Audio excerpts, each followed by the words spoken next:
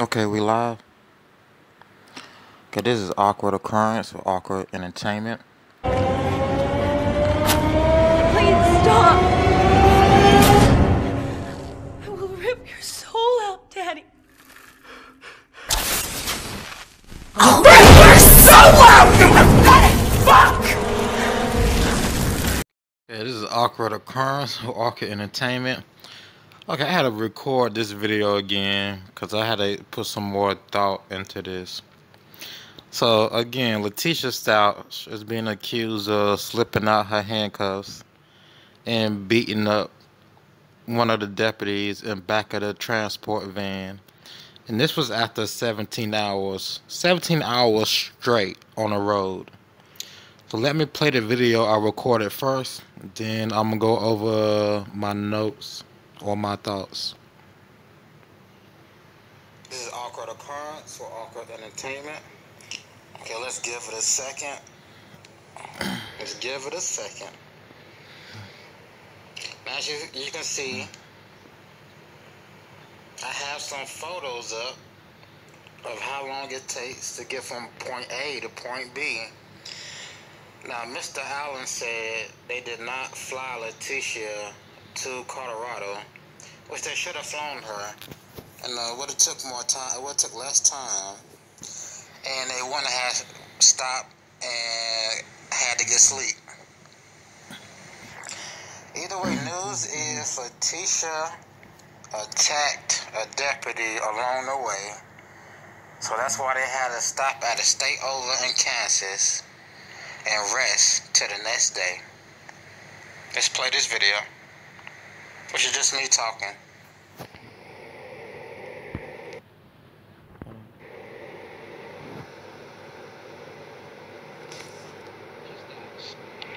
Now apparently, it's rumored in a funny story. This is very funny. Letecia Stauch attacks deputy on the way to Colorado.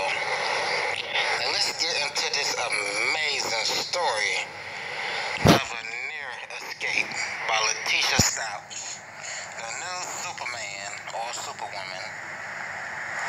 Then, one second, let me get my pointer. Let me get my pointer. Where's my pointers at? My pointer. Okay, I gotta point some stuff out to y'all. We're gonna look at how long it takes to get from South Carolina to Colorado and why shit don't add up.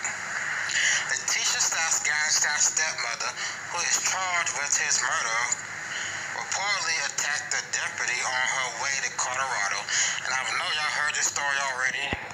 A few people have reported it. So she was arrested in Myrtle Beach, South Carolina. She was extradited to Colorado after a brief appearance in court in South Carolina on Tuesday. Now, I guess they left on the 3rd. She was released on the 3rd. I don't know when they left. So did they leave Tuesday to Colorado or did they leave Wednesday to Colorado? Because she arrived Thursday in Colorado. So it takes 25 hours. I'm going to finish it out. I'm not going to let the video finish it out. It takes 25 hours to get the El Paso County, Colorado from Myrtle Beach. Which is why they should have flown her. But they drove her like it doesn't make sense to drive her. Save a lot of time. Who wants to drive 25 hours to Colorado? Nobody. Then it takes 17 hours to get from Myrtle Beach to Kansas City, Kansas. So if they were a little past Kansas City, maybe 18 hours. So it was 18 hours before she slipped out of the cuffs magically, like Houdini. And then magically, like Houdini, or like Legion, like Minnie, she attacked and beat up a deputy in the back of the van. This is so amazing. This story is so amazing, y'all. So as you can see, 25 hours, 1,700 miles. Like, you wanted them to drive her non-stop 1,700 miles. I thought they stopped in Kansas to take a break from driving. But turns out, no. Hours later, turns out, no, she beat up a deputy and did some magic trick out of her handcuffs. Like, really? Really? Okay, okay. So my notes on the side.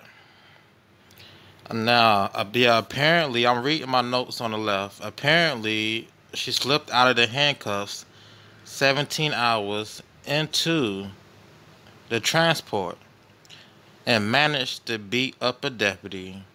Beat him up so bad, they did report he had to go to the hospital. That's amazing. And that is one hell of a story, I gotta say. You know, just when you think the television couldn't get any more odd, just when you think the news or this news couldn't get any more odd, this possessed woman right here, you see Letecia?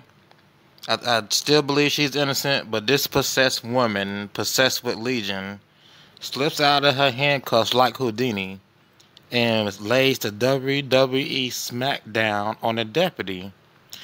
More than likely, that deputy was bigger than her. Okay, that drive is over 20 hours, like I just stated. Like from one end of the heaven to the other end of the heaven. So you can see Myrtle Beach is way on the East Coast, way at the tip end of the East Coast. And then you're going past the middle of the United States over to Colorado. Of course, they ordered the drive. They could have ordered a plane. I'm still reading. They'll only see what they are taught to see. Yeah, she will face additional charges for assault on the officer, which I did say, wow. That is wow. Like, you're already facing first-degree murder, child abuse, and some other charges. And you like fuck up and you do this. Now they did say she was suicidal. They tried to put it in our heads that she's suicidal by telling us she wearing that suicidal vest. So I mean, I'm thinking, I hope this woman doesn't really commit suicide, but doing something stupid like that is just dumb.